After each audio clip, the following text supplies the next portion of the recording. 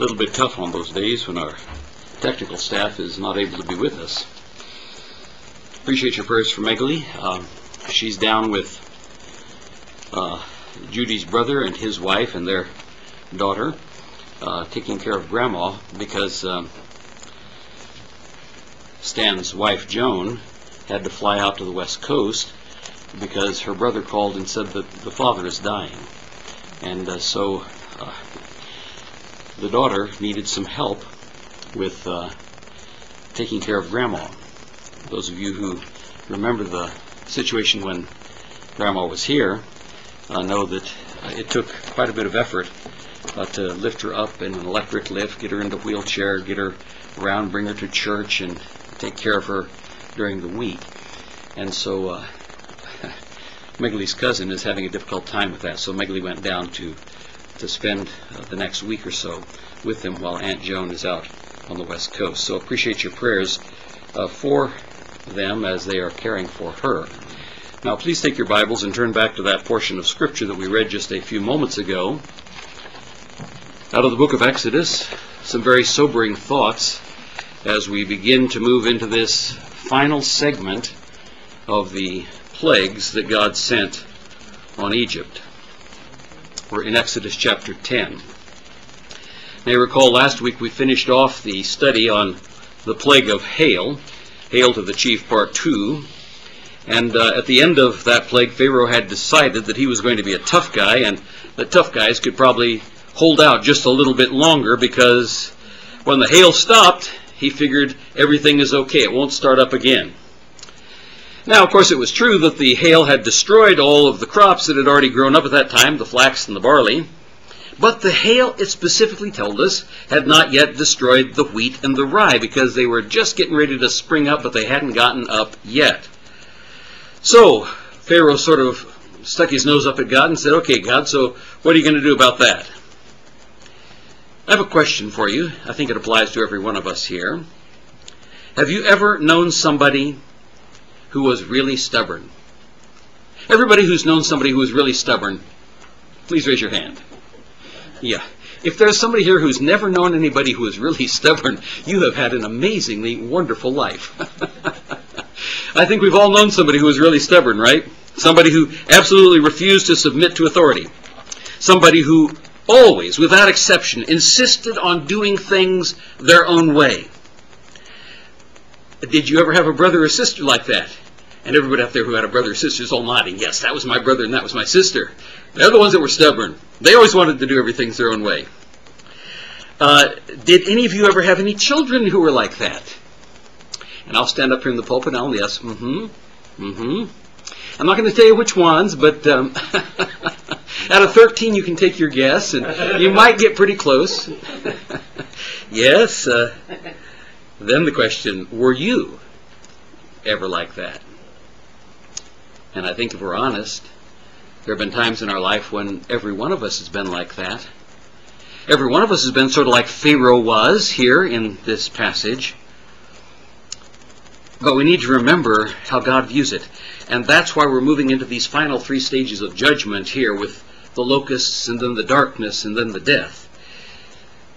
We need to remember what God thinks about stubbornness and rebellion. 1 Samuel 15:23.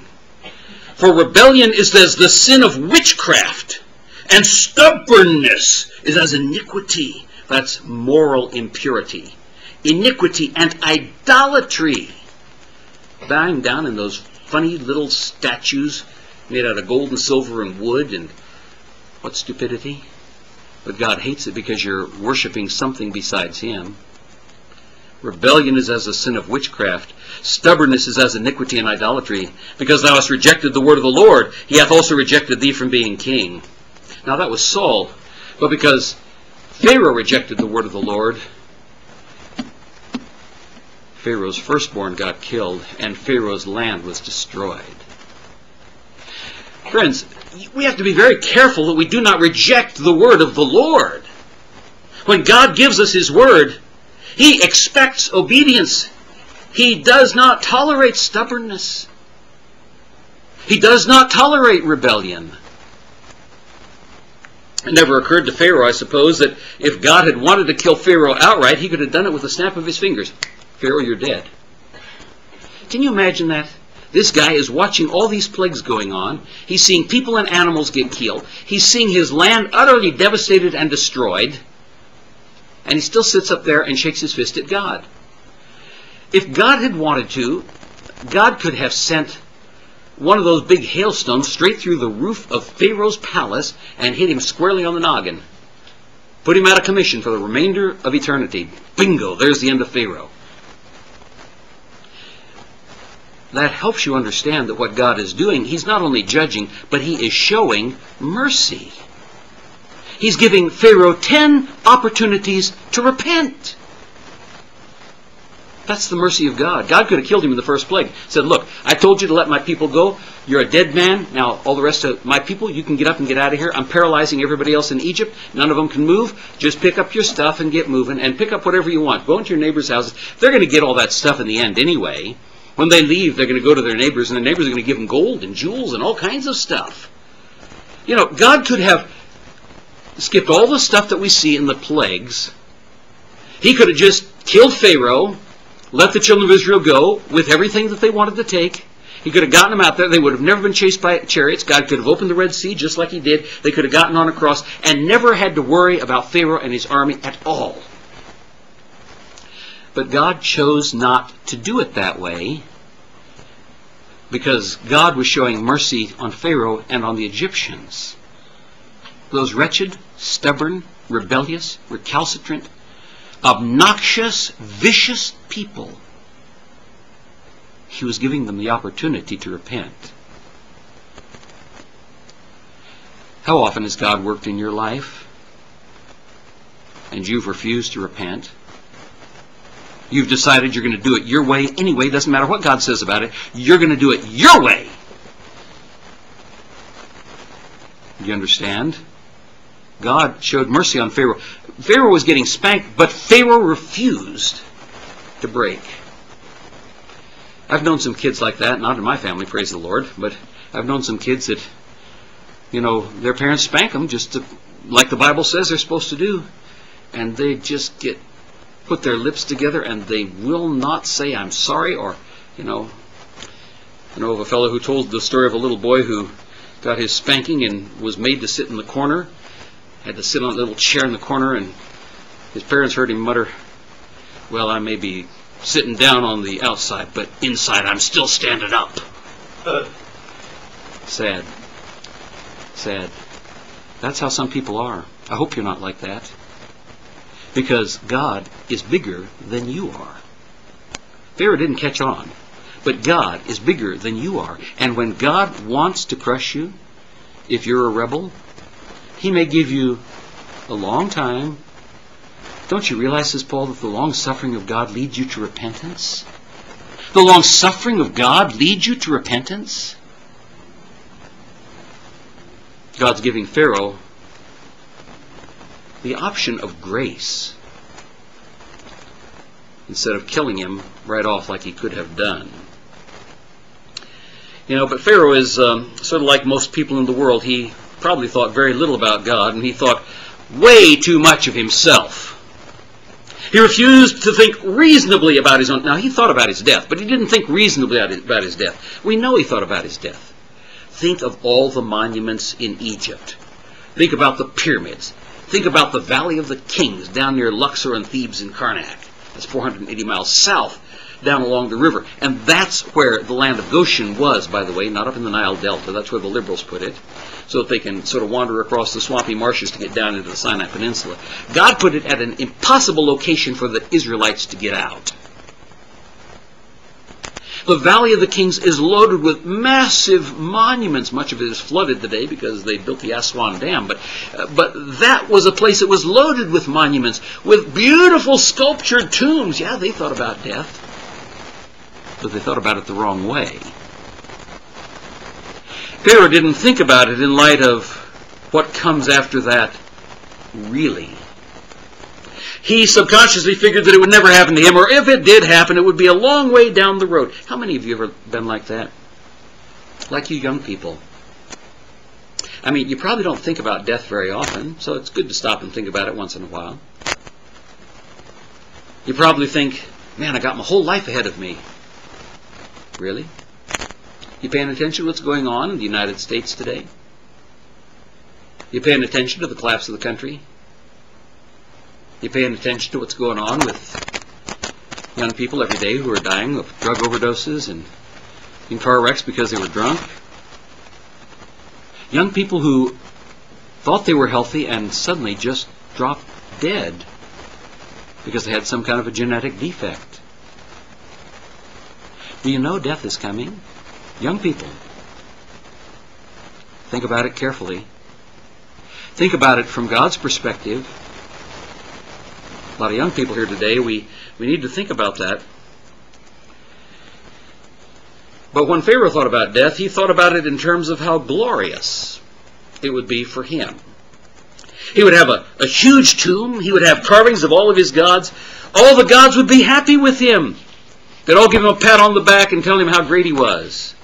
Boy, talk about self-deception. The slaves who buried him would be killed to be his servants in the afterlife. That's the way they did it. His tomb would be loaded with food and gold and jewels and paintings of his great military power and beautiful women and all of his accomplishments. Nobody else got to be buried like that. He was on top. On top, if you want to call it that. Hey, it doesn't get any better than this, right?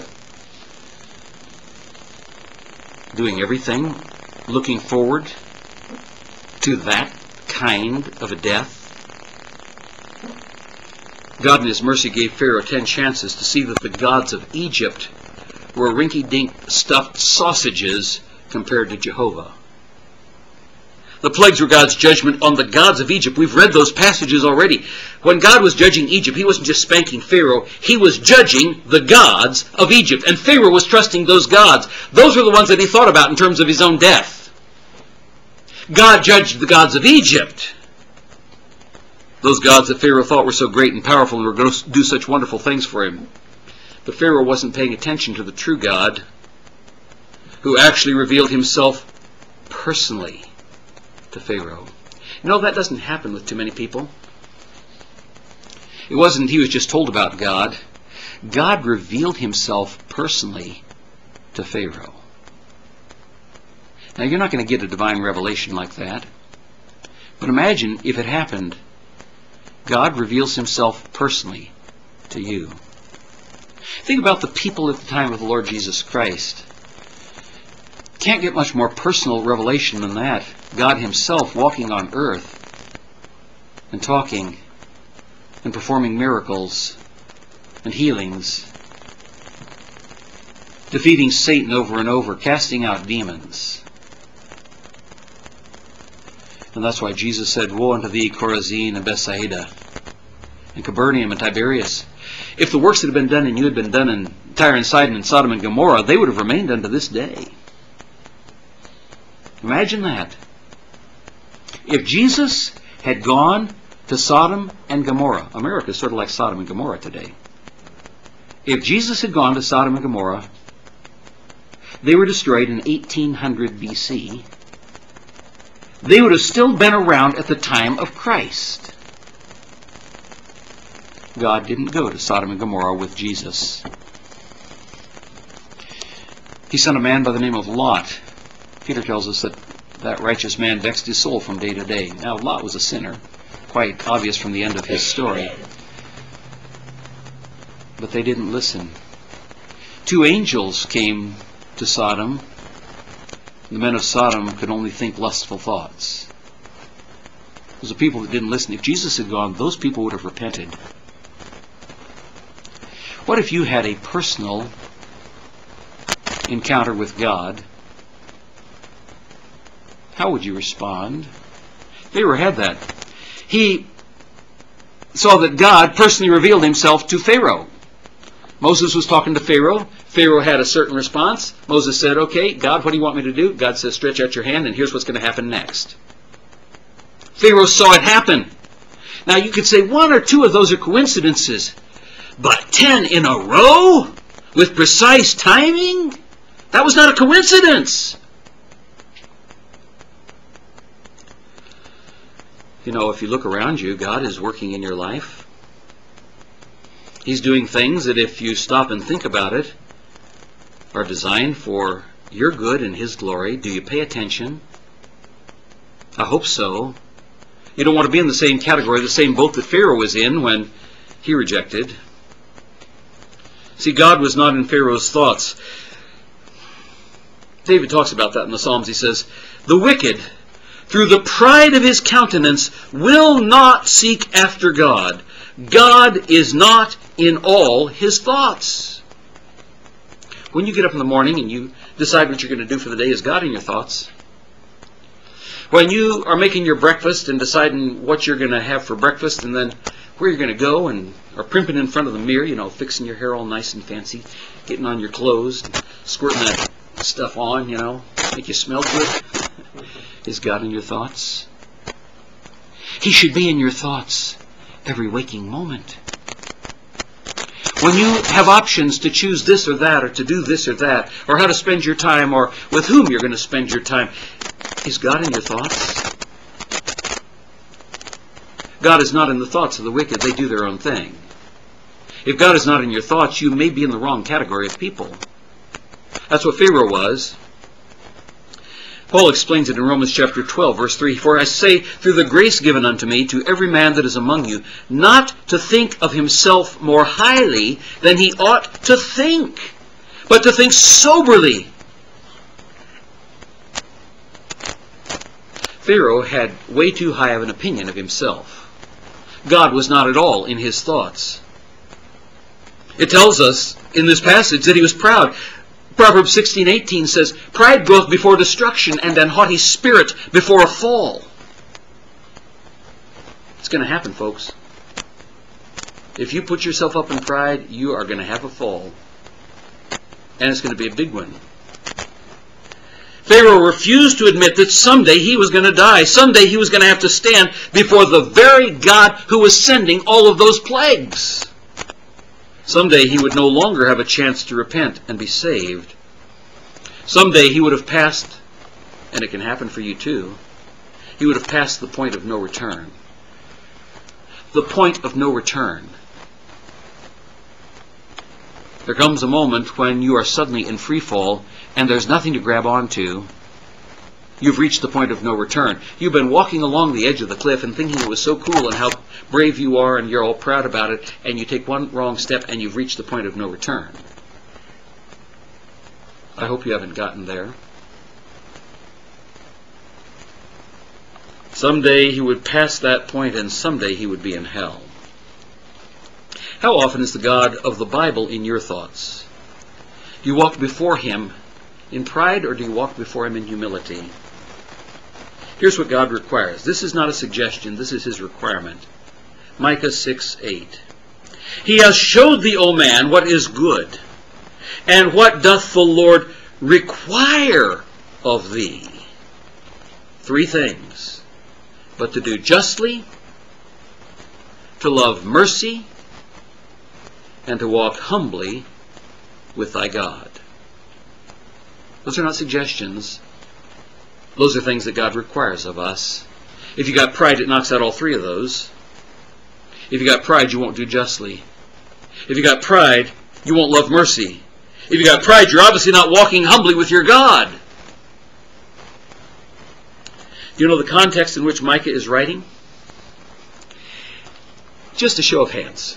Within the last 6 months, no, you get whole 6 months for this. Within the last 6 months, how many of you have read through the book of Micah? Raise your hand. 1 person. Fantastic. The book of Micah. A lot of good stuff in the book of Micah. Some incredible messianic prophecies in the book of Micah. But let me give you the context of this verse that I just read you about walking humbly with your God. You know what he's reminding them about in this context? He's reminding them about exactly what we're studying. He's reminding them about the Exodus. I think he probably had Pharaoh in mind. "O my people, what have I done unto thee, and wherein have I wearied thee? Testify against me. For I brought thee up out of the land of Egypt, and redeemed thee out of the house of servants, and I sent before thee Moses and Aaron and Miriam.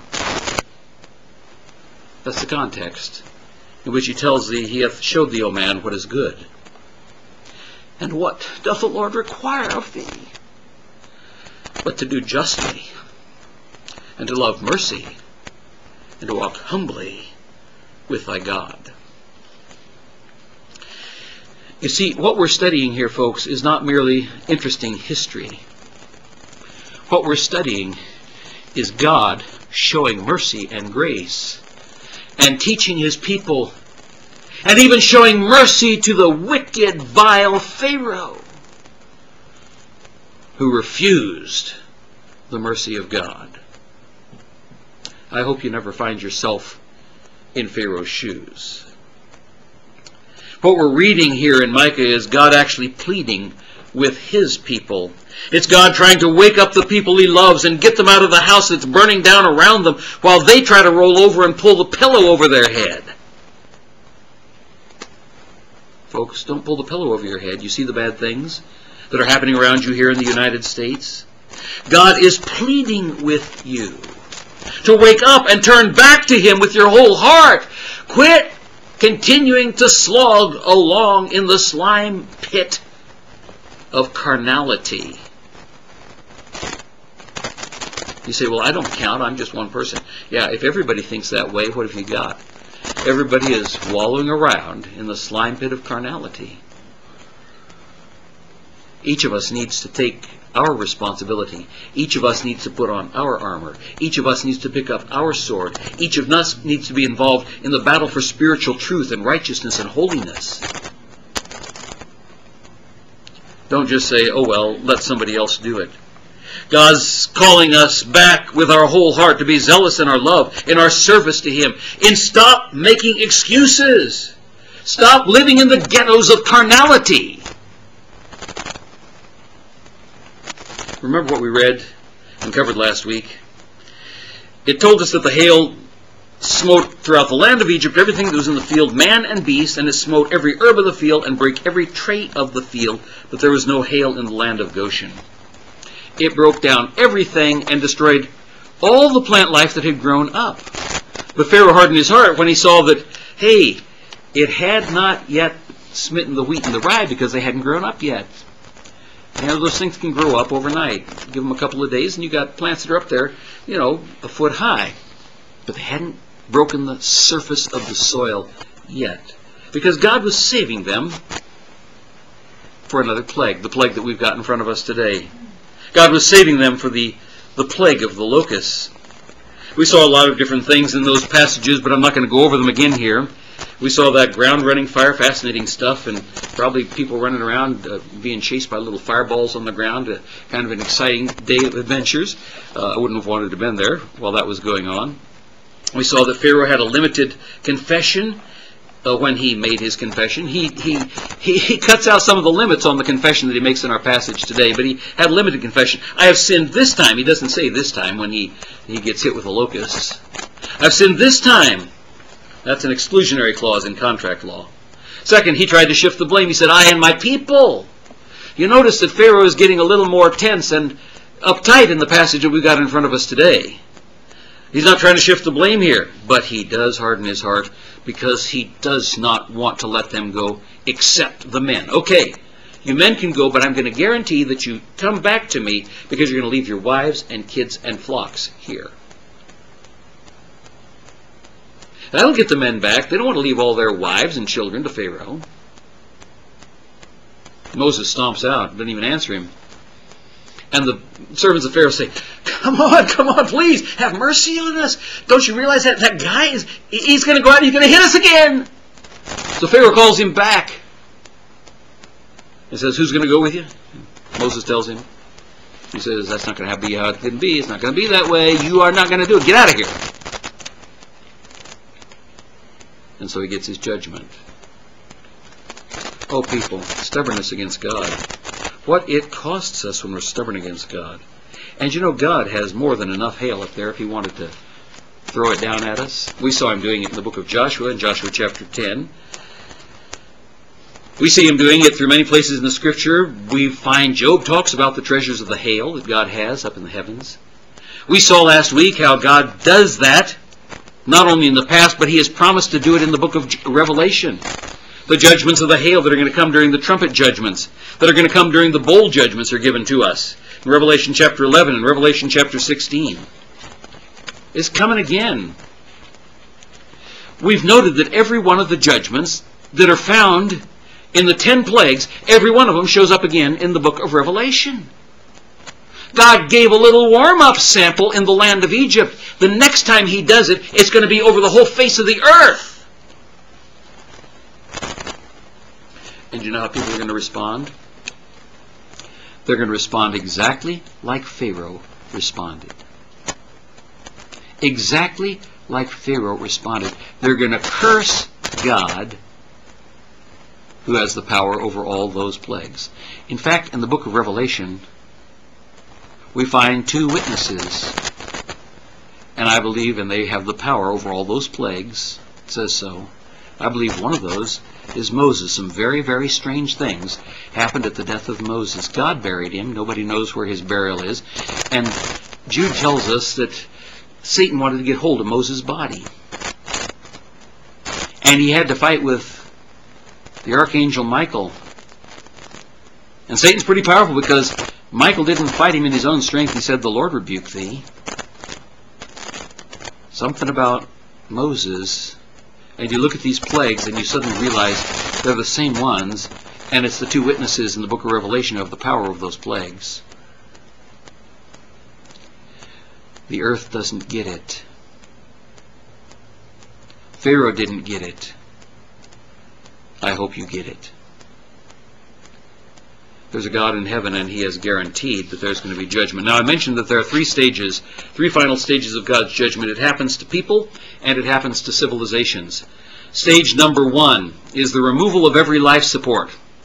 The removal of every life support. We're talking about whole civilizations here, not just individual people, not just people in the hospital. We're talking about people not just in their physical lives, but in their spiritual lives. There's a removal of every life support. Here, the locusts ate everything. There's starvation. There's removal of the life support system. The second thing that we're going to see when we move to the next judgment is utter spiritual blindness, because that's the plague of darkness. In fact, it describes that darkness, and we'll talk about it more, the Lord willing, next week. It describes that darkness. It's so thick that they could feel it. I mean, that's dark. You stick your hand in front of your face, you can't see it.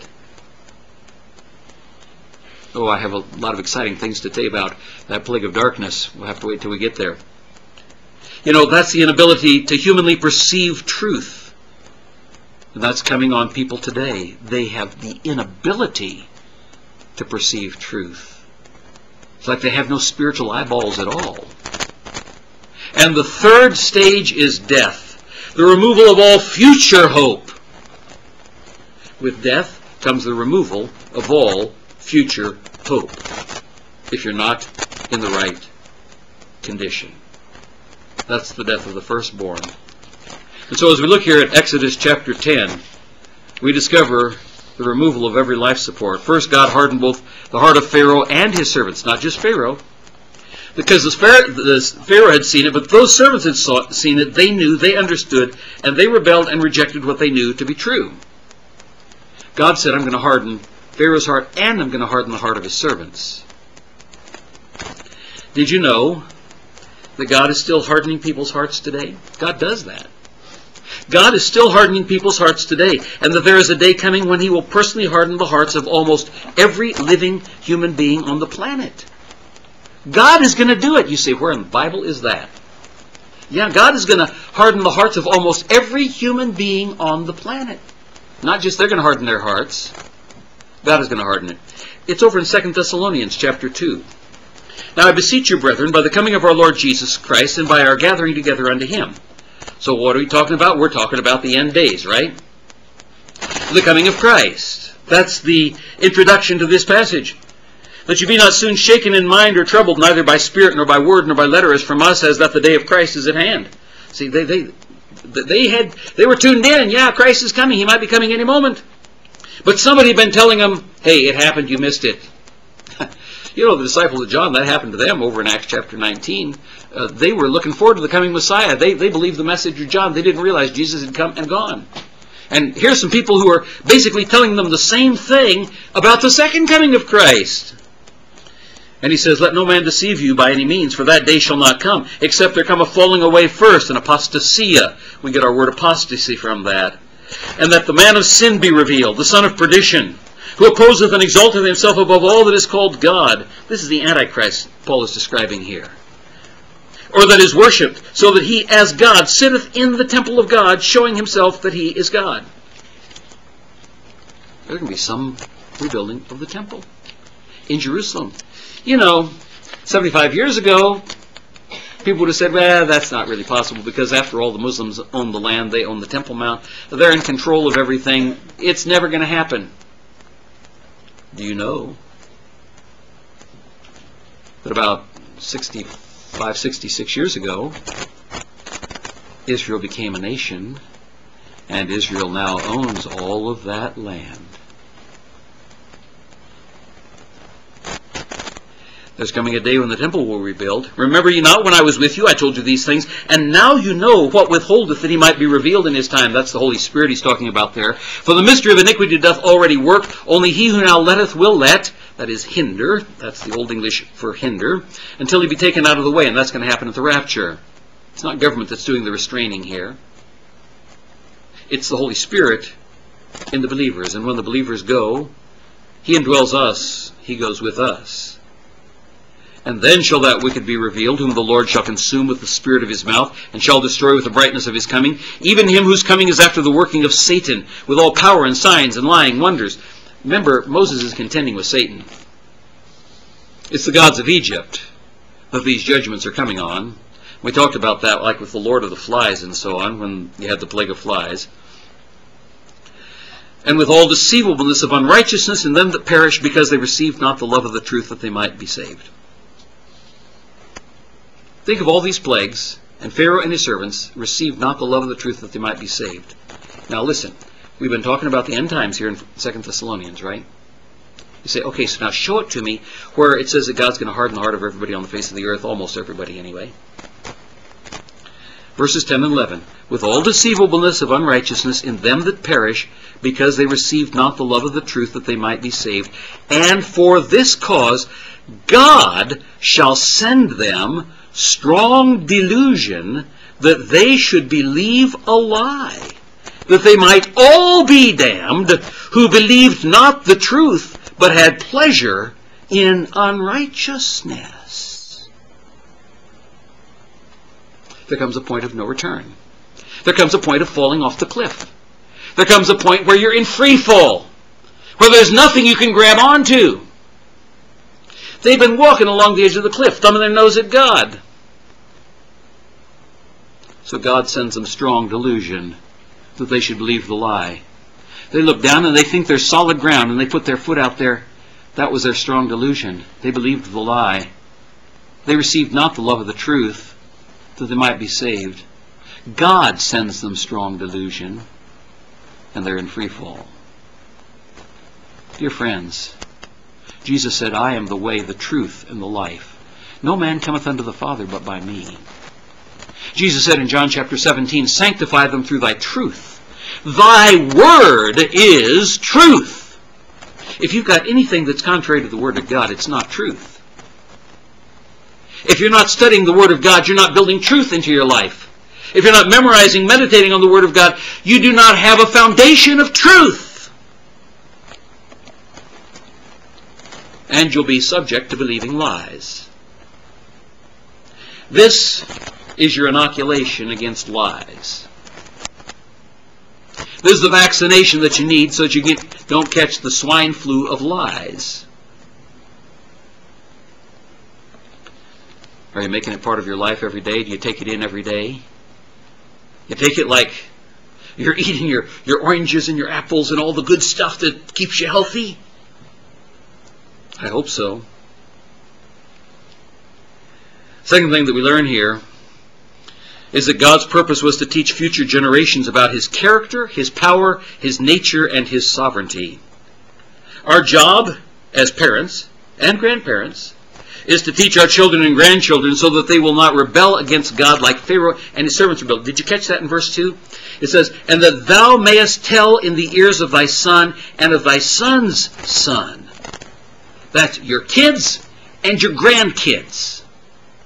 Now, some of you are too young to have kids yet, and some of you are too young to have grandkids yet, but believe me, you'll get there if you live. You're supposed to be teaching it.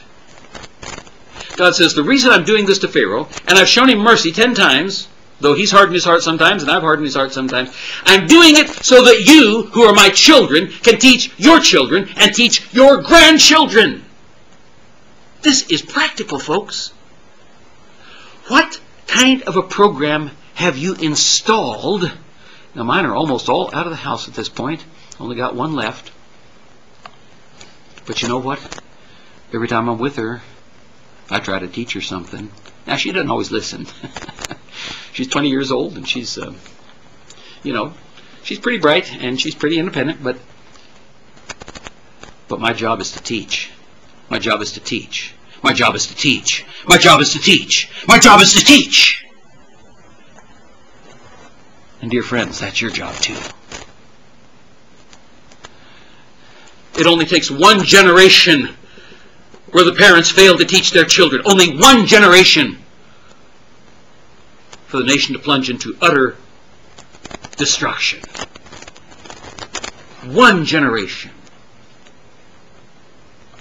Aren't you thankful that there are those who have gone before us who taught us the truth, who stood firm in the face of the enemy, who are willing to lift the sword and the shield in battle? Pass it on. Pass it on. That thou mayest tell in the ears of thy son and of thy son's son what things I have wrought in Egypt, and my signs which I have done among them, that you may know how that I am the Lord. We got through 2 of 7 points. It's quite all right. We'll be continuing, I suppose, next week with our study here. But believe me, folks, this is critical because this is America today. Our gracious Heavenly Father, how we thank you once again for the power of your word. How we thank you that it warns us, it reminds us, it chastens us.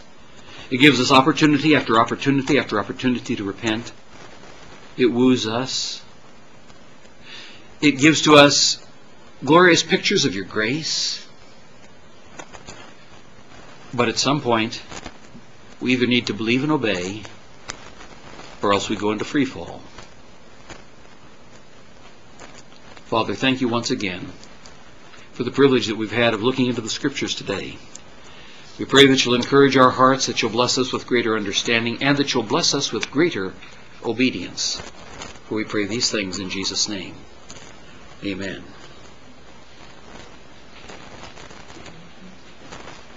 Our closing hymn for today is hymn number 619.